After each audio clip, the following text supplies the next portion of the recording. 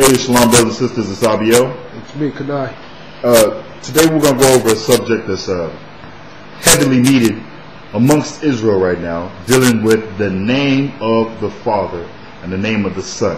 You have a lot of splits, a lot of divisions amongst brothers and sisters behind this subject, and hopefully today, once we go through these scriptures, the Bible, a lot of you all will be able to see that these disputes, these strivings, it's all vain. Okay, no one knows the name, and we're going to show you through the Spirit, through the scriptures, thus saith the Lord, that nobody knows the name.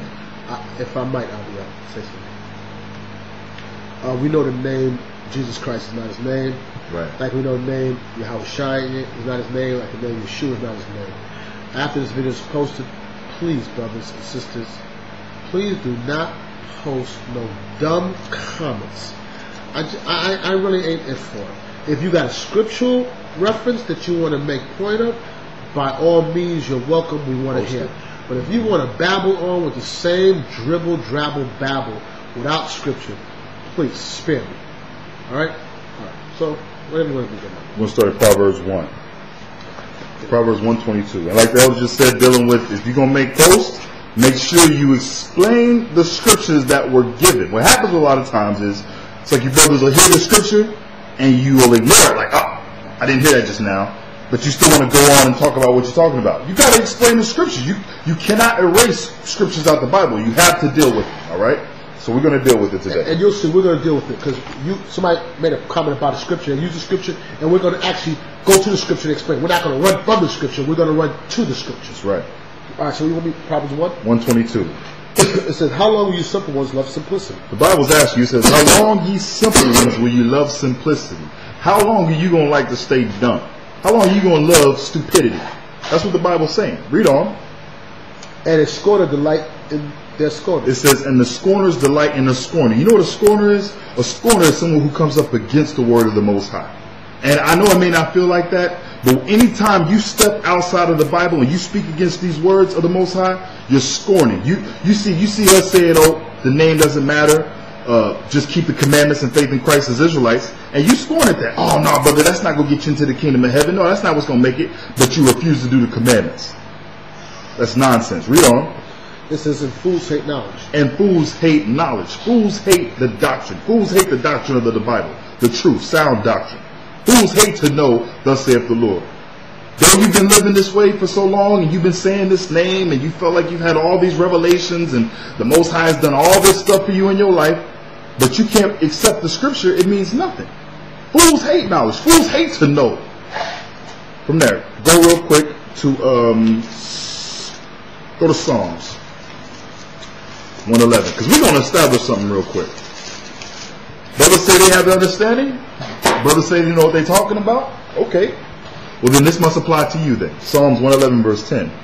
The fear of the Lord is the beginning of wisdom. It says the fear of the Lord is the beginning of wisdom. Read on. A good understanding have all they that do his commandments. A good understanding have all they that do his commandments. Read. His praise endureth forever. So if you have good understanding, meaning you keep the commandments.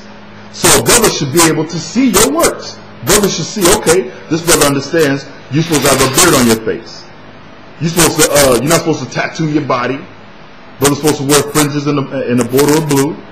Brothers' wives must not be in pants. These are certain commandments. These are Hebrew 101 commandments that brothers should be able to automatically see, okay, let me listen to this brother's godly discourse because he's keeping the commandments. But you have a brother that don't keep the commandments, but you got all this wisdom. Well, the Bible just said that's not possible. Because what it say? A good understanding what? Have all they that do his commandments. A good understanding have all they that do his commandments. There's not one brother or sister that has an understanding of this Bible that is not keeping the Most High's commandments. So you can't tell me about anybody, about the Most High's name. You can't tell me about the prophecies or the revelations, all this nonsense, other stuff. Because what? You don't know it. You do not have the understanding. Unless you say the Bible's a lie and you're true. Because from what I'm gathering here, it's saying if you're not keeping the commandments, you can't understand this Bible. That's right. So which one is it? Which one is it?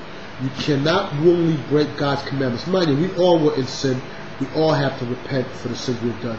But when you're tattooing Yahweh on your arm, or if you're smoking drugs, or if you are balding your head, even though you might be losing your head, but you're balding your head bald, Right. if you are half naked on your Facebook page, please, the Spirit of the Most High cannot be. If you got no beard on, the Spirit of the Most High cannot be on you Save to it. give you the understanding of this name. Right. So if it's not the Most High on you, then what is on you? You tell me. Right.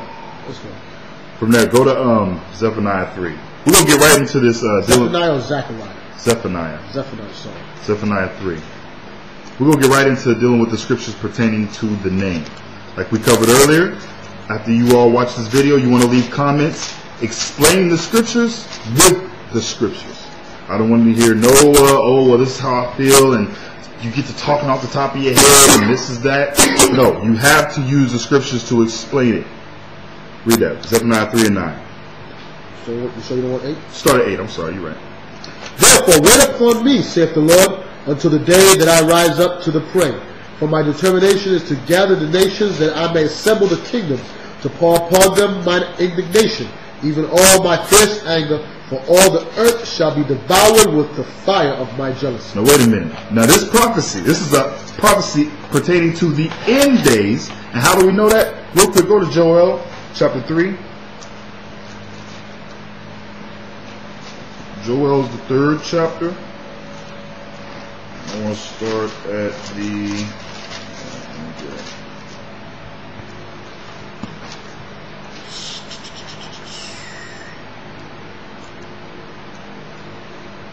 Just start at verse 1. Joel 3 and 1. Joel, chapter 3, verse 1. And it says, for behold, in those days and in that time will I bring again the captivity of Judah and Jerusalem. So the Most High saying, in those days and in that time, after he brings the captivity of Judah and Jerusalem, after the Israelites have gone back into captivity, as we've had, a lot of you all understand Deuteronomy 28, read. I will also gather all nations. He's going to gather all nations, all these other people, the Edomites, the Canaanites, the Hamites. He's going to gather all these nations, read. And bring them down to the valley of Jehoshaphat. The valley of Jehoshaphat, meaning the valley of decision. This is also known as Armageddon. Read on. And I will plead with them there for my people, for my heritage Israel. He said he's going to plead with them there for my people and for my heritage Israel, read. Whom they have scattered among the nations and parted my land. Whom they have scattered among the nations and part of my land. The Most High is going to gather these nations and plead with them. Well, how is he going to plead? Go to Isaiah 66. Isaiah, chapter 66. Start at verse 15. For behold, the Lord will come with fire and with a chariot like a whirlwind. Has this happened yet? It says, for behold, the Lord will come with fire and with his chariots like a whirlwind, read. To render his anger with fury, and his rebuke with flames of fire. And his rebuke with flames of fire. Read on. For by fire and by his sword will the Lord plead with all flesh. Read. And the slain of the Lord shall be many. Has this taken place yet? No. This is a future prophecy when the Most High is going to gather the nations together and deal with them with fire. Go back to Zephaniah 3, verse 8 again. Zephaniah 3 and 8. Read. And it says, therefore wait upon me, saith the Lord, until that I raise up to the prey. That I raise up to the prey for my determination, and gather the nations, that I may assemble the kingdoms, to pour upon them my indignation. Even all my fierce anger, for all the earth shall be devoured with the fire of my jealousy. With the fire of my jealousy. The Most High says, he said, for my determination is to gather the nations. Gather the nations, like we read back in Joel. He's going to gather the nations together and plead with them there for his people. How does he plead? With fire and by his sword. This is a future prophecy. It says that I may assemble the kingdoms to pour out mine indignation, even all my fierce anger. For all the earth shall be devoured with the fire of my jealousy. The Most High is coming back with fire. Alright, this is a future prophecy. This has not happened yet. Verse 9. For then will I turn to the people a pure language. Wait a minute, it says for then, and that time, after he does this, he's going to turn to the people a pure language. This has not happened yet. The Israelites do not have a pure language. Neither has he gathered the nations together. Have you not noticed we still in captivity? He has not given us a pure language yet. Read on. So wait a second. The pure language wouldn't be English. No. So we speak on pure language English. If you're speaking Hebrew, you're speaking an impure language, because he says he'll give you back a pure language. Remember, and you know what? I want to say this real quick. In the time of Zephaniah and all the prophets back then, one thing that we don't have in common to those times, when we, in all our captivities, we never forgot our language. Right. We never forgot our heritage. When we was under the Babylonians, we still spoke Hebrew. Yep. We didn't forget it. When we was in the time of Cyrus, we knew Hebrew. Under the Egyptians, we knew Hebrew. Assyrians, we knew Hebrew. Only time we lost it is when we came to this Western Hemisphere. Right. That's why this prophecy is talking about the last days.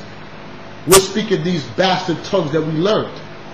So he says, to return to us a pure language, that they may call upon the name of the Lord to serve him with one consent. It says that they. So when you get that pure language, now you got the ability to call upon the name of the Lord to serve him with one consent. Right now, what is it? You got brothers over here, they want to say Yahuwah. This brother says Yahweh. This brother says Yahweh, Jehovah. Whatever it is that you're saying, we're not on one consent as far as the language. We're not there because no one knows the name. All those names are not the true name.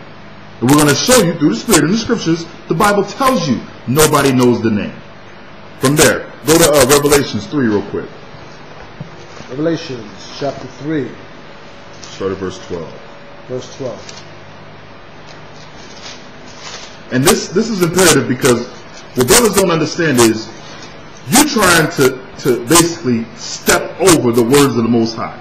The Bible will say this, but you say, no, I'm deep. I'm so deep that I got the understanding, when the Bible said I ain't supposed to have the understanding, or I'm not going to have the understanding. That's like brothers years ago was saying the year 2000. Right. And the Bible said no man know the time. But somebody get deep and say, we know the time. You do the same thing. Revelations 3 verse 12. Really? It says, him that overcometh will I make a pillar in the temple of my God. So here we go. Here's the stipulation.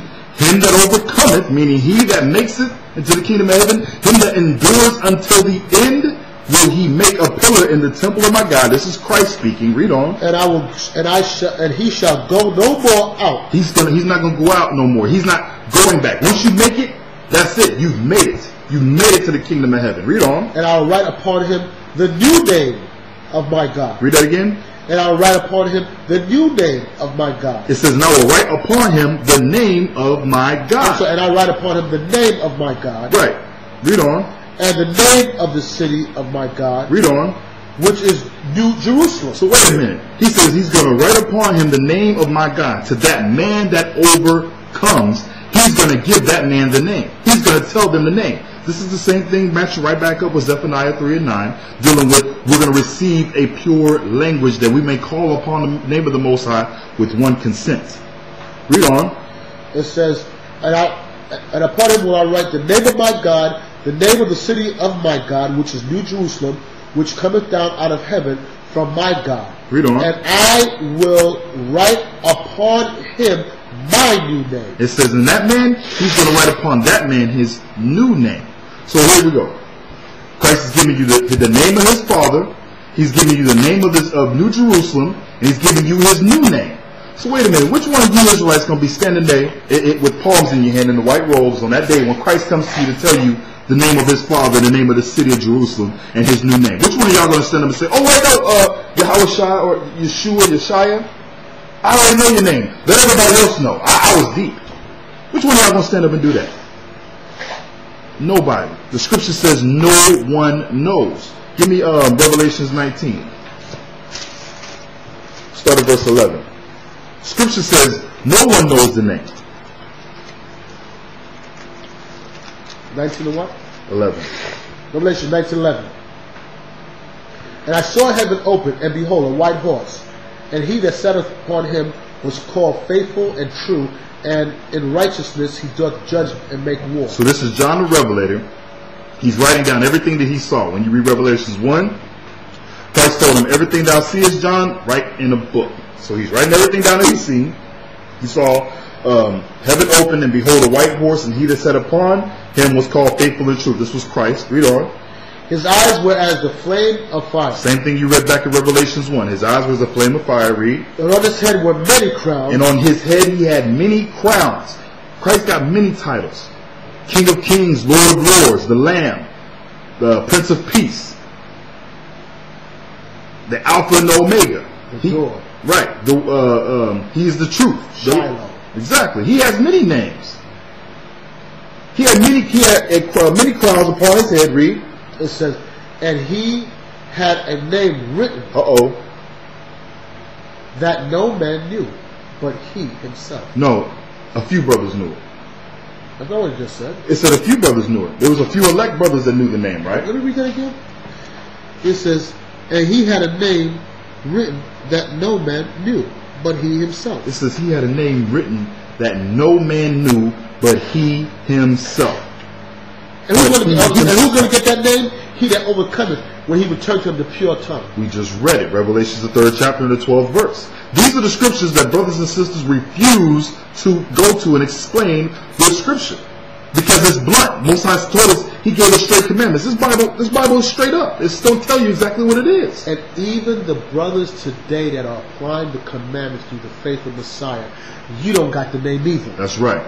You'll get it when that day when you overcome. When you endure unto the end. Brothers want, I'm tasting down for the other brothers that just want to be arguing about this and make this stuff like that. Listen to me, I said this before. If you are keeping the commandments in the faith of the Messiah, you say Yeshua, I'm with you, brother. If you say Yahweh Shai, I'm with you, and if you're keeping the commandments. If you say Jesus Christ, I'm with you, if you keep the commandments. You say Jehovah, and you keeping the commandments, believing on the black Messiah, not that lying white image, that we are the Israelites keeping the commandments, I'm with you. Notice what we have in common is the keeping the commandments and faith that the Messiah died for us. I'm with you. And in that day, we're going to get that name. But you brothers want to hold on to that and let go of the commandments. The name ain't going to get you the kingdom of heaven. To apply the commandments and the faith in it will get you that. That's right. Yeah. So, brother, what's happening is, like that scripture you pulled in Matthew 23. Let's get that real quick. Matthew 23:23. You brothers are basically saying, you know what? I got the name, but the commandments, nah. That's not going to make it. That's not what's going to make it. Nobody's perfect. That's the excuse. Can't nobody do it. Christ said, be ye perfect as my Father in heaven is perfect. I'm going to be over righteous. Right. Keeping the commandments is over righteous. All right. You won't eat pork, but you refuse to keep the high holy days. You made it to Leviticus 11, but you didn't quite make it to Leviticus 23. This is like the blatant blasphemy that comes out your mouth. But you got the name. You understand. Yeah, you don't eat pork. You got Leviticus, but you miss Numbers where he said wear fringes. Right. You miss Exodus where he said don't board your head. You miss the Sabbath day we're supposed to be keeping it. But brothers, it's hypocrisy. Right. It's hypocrisy. And so we do this video straight. Trust me, this is out of love for people. That's right. We hope that people can grasp this and it can wrap around your mind and you can get what's needful for salvation. What do you want me to read? Matthew 23:23. Woe unto you scribes and Pharisees, hypocrites, for you pay tithes of mint and anise and cumin and have omitted the weightier matters of the law. This Christ getting on to the Pharisees. They were hypocrites. They were doing all this other stuff. And when it came to the law, they wasn't applying it. I'm sorry? They wasn't, and then it wasn't judging the weighty matters either. They was not applying the commandments of the Most High. And I want to say this because I've heard a statement said, brother, you're like a Pharisee. You know something? What you don't realize is that the difference with the Pharisees talked about the laws, but they didn't keep it. We actually talk about the law and we apply the laws to our life. And even Yeshua said, do as they say. As they command you to do it. Right. So we command you to keep the commandments and we're lying in hypocrisy, still keep the commandments. Right. Apply it to your life. It says, and have omitted the weightier matters of the law. Judgment, mercy, faith. These ought you have done, and not to leave the other undone. Read on. It says, ye blind guides. Ye blind guides. What is a blind guide? You trying to show me the way to go, but your hands over your eyes. You can't see. Read on. It says, which strain at a gnat and swallow a camel. You strain at a gnat, something just itty bitty, but you swallow a whole camel.